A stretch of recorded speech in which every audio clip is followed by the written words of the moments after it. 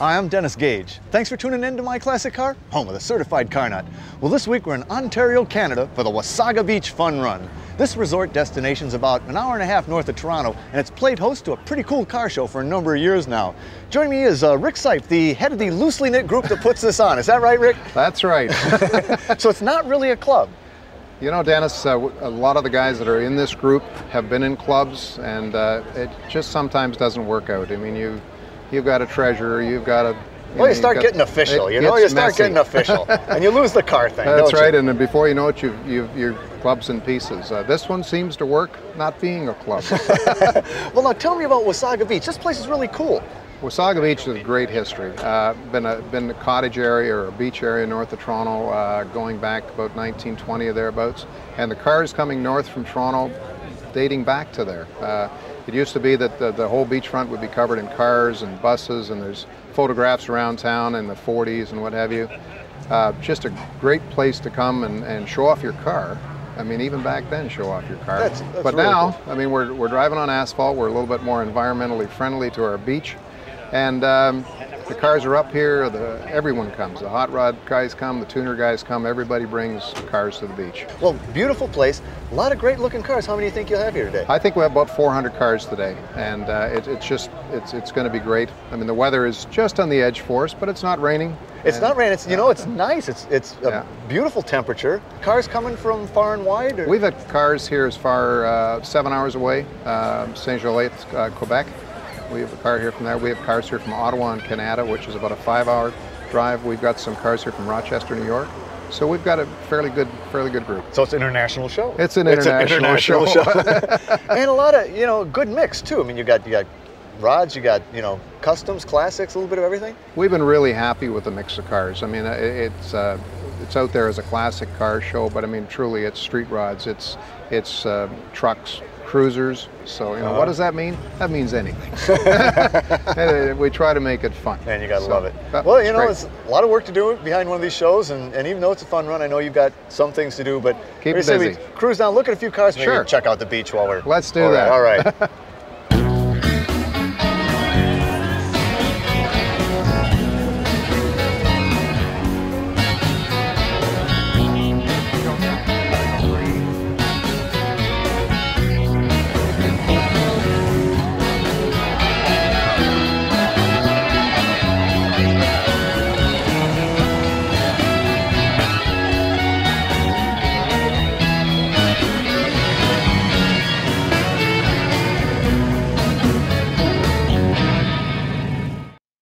Welcome back to My Classic Car and the Wasaga Beach Fun Run in Ontario, Canada. Well, Gilles, this is quite a setup here. You really got a display going here. I like this. What do we have, a 1941? 1941, yeah, Ford pickup. Beautiful, beautiful car, beautiful truck. What do you have power in this baby? 305 Chevy, stock engine. What's a nice engine, good, rugged? Oh yeah, that's strong enough to pull the whole thing, you know? Uh-huh. That's not very heavy, the trailer in the back. And your paint job's kind of a salmon? Salmon, yeah. Yeah, but I love the green turquoise counter color. It's very 50s looking. Yeah. And you've shaved the handles? Yeah, shaved the handles, everything work electric, you know? Oh yeah? That's open suicide doors. Nice. Yeah. Now, did you do this work yourself? Yeah, I do myself, yeah. And where are you from? I'm from Saint-Julie, near Montreal area. Wow, yeah. Beautiful interior too. Yeah, I did myself. Wow, you do it all? All leather, oh yeah. Oh man. I touch everything. You're a full service kind of guy, right? And that's a heck of a mustache too. I really love that. But you know, moving on back, you know, the Schwinn bikes and another one about 50s. What do we have? Yeah, Schwinn bicycles in 1950. Mm-hmm. And the other one, that's the German bike, Stelber. They call it Stelber. It's 1949. That must be a very rare bike. That's a very rare bike. Well, yeah, and you also have your own trailer. I love this. Yeah. Now this looks very That's 50s. my little house. That's your house. Very 1950s look also, is that? 1950. That's a 75 baller, Canadian-made trailer, and I done like in the 50s, look like in the 50s. Wow, it's fantastic. Can we go in? Sure. All right, let's check this out. Watch your head. Yeah. Gilles, this is fantastic. This is great. It's like a Betty Boop diner here. My wife, she's a fan of Betty Boop. I can tell. So when you travel, do you stay in this? Yeah, we stay in this. Even last night, we slept inside in a campground, not far from here. And in the morning, we put the table up, and we had the breakfast here. Is this the bed here? Is this the... Yeah, the tables go down, and we fold this, and we sleep like this, you know. We're not very tall, so we fit inside. Did you drive this over from Montreal? Yeah, we drive it everywhere. How far is that? I'm 7 hours from here. So you are dedicated. Sheila, this is great. I'm so glad you drove the 7 hours. Thank you. Thank you for bringing this. Welcome back to My Classic Car. Well, Ken, this is a beautiful baby. 38 Plymouth Business Coupe. Is it a Business Coupe? Yes, it is. Man, beautiful, beautiful car. And you know, thank you. You've changed the color a little bit, a little touch in the interior, but it looks pretty stock. Yeah, it is. Wow. Did you have to restore it? Yeah, I did. It took about 3 years to do. Now, where did you find this car? In a shed in Evening. It was my uncle's car. Wow. So had he bought the car new? Well, his aunt bought it new in New York. In New York. So it's your uncle's aunt's car. Yeah. From New York. Yeah. Wow. So it's been in the family pretty much the whole time. Pretty much, yeah. Wow. And you happen to know where it was, though, right? Exactly. And that's why you have it. That's for sure. Color is really neat. These were typically, you know, black or whatever. You've got... Yeah, it was black originally. It was, eh? Yeah. Two-tone gold? What are the colors? They're two Honda colors. Really? Yeah. Well, they look it's great. It's easier on the to care for than black. Well, it sure is. And you've chromed it really nicely, too. Did you have to restore all the chrome? Yes, it did. Oh, yeah. Actually, that was done out. Yeah. But the interior you left, you know, very original looking. Yeah. Just gorgeous. And the gauges are so classic. I love them. Now, these business coupes had a lot of room in the back, so... Yeah, behind the seat, there was spare tires on this side, and there's shelving on that side. Oh, wow. So you had a lot of room in there. With so much trunk, I don't know why they put the spare in there. But well, you could really do some business with this car. Well, at least some room for stereo stuff now. Yeah.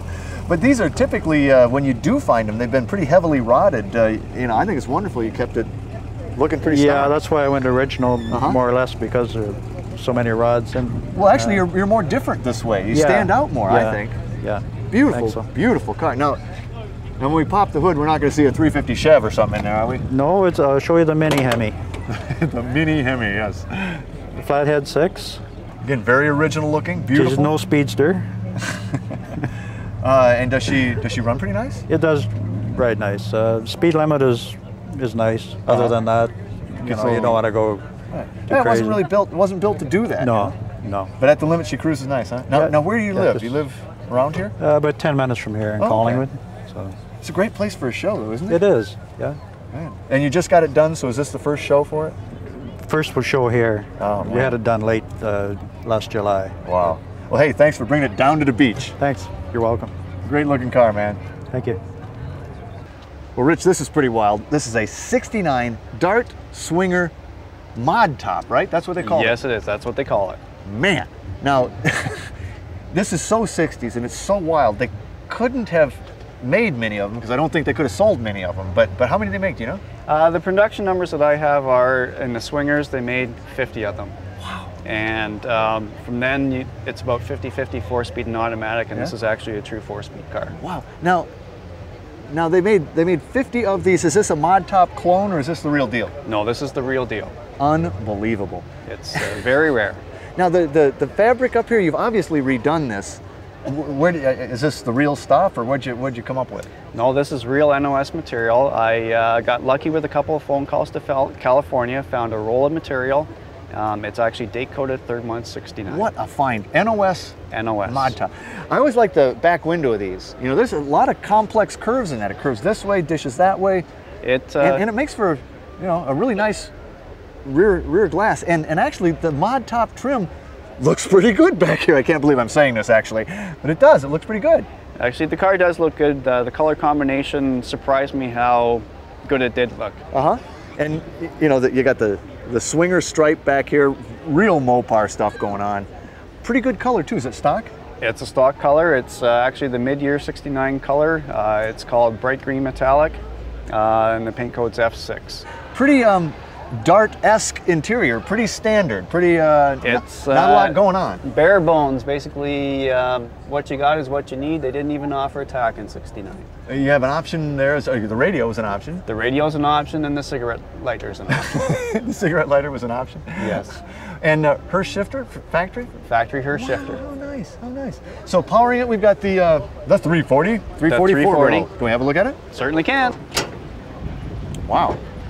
Now that, that blue block sort of clashes with the bright green metallic, doesn't it? It does, but when you restore them, you got to bring them back to That's factory. the way it was. So That's the way it was. The way it is. Now you restored this how long ago? It was restored back on the road in 2001. I've got over 20,000 miles on the car since the restoration. You know, it doesn't look any worse for the wear. It doesn't. You know, you do great work. Hey, Rich, it's pretty mod. Thank you very much, Dennis. Pretty cool. Welcome back to My Classic Car. Okay, Rusty, what is it? It's a 1948 Ford Prefect two-door. A Ford Prefect, or in Hitchhiker's Guide to the Galaxy, it was a Ford Perfect, right? Ford Perfect. Ford Perfect. For A sure. Ford Prefect. Now you've done a little bit of work on this. It looks like she's chopped down. It is. How much? We've taken the roof line 7.5 inches from front. Man, that's a serious back. chop. Yes, very. We narrowed the car 2 feet, and we shortened the car 1.5 feet. Man. And we took, as you can see, from a 4-door to a 2-door. Well, I was trying to figure that out. I mean, it almost looks sedan delivery, but you got the window. It was a 4-door, huh? It was a 4-door, and what happened is we Frenched in the back, Frenched in the rear doors, pocketed in the window in the rear. There was a pocket here window at one time for the passengers, and did it all in metal. Those rear exhausts are from an old bar in the back of Collingwood that we asked the gentleman who was throwing them out if I could take them home. What is it, a bar stool or something? They were the bottom ends of bar stools, stainless bar stools. You gotta love that. And 59 caddy taillights? 59 Frenched in caddy taillight Very blue nice, dots. very nice. Yeah, you do good work. Now, does this get a lot of looks? Yeah, a lot of people when I'm driving it are trying to figure out what it is. What is it? What? I was What too, is it? actually. A Ford Prefect. And what year did you say? In 1948. 48. And you've done some nice little interior work there too.